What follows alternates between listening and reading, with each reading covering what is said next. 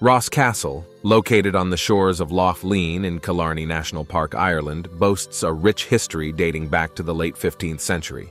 Built in the 1460s by O'Donoghue Mór, it served as a stronghold for the local ruling chieftains.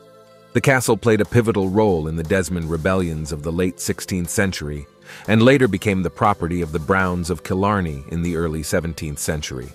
During the Confederate Wars in the mid-17th century, it withstood a lengthy siege, but eventually fell to the Parliamentarian forces. Over the centuries, Ross Castle has undergone various renovations, and today its well-preserved structure and picturesque setting make it a popular tourist attraction, offering visitors a glimpse into Ireland's medieval past amidst the stunning landscape of Killarney National Park.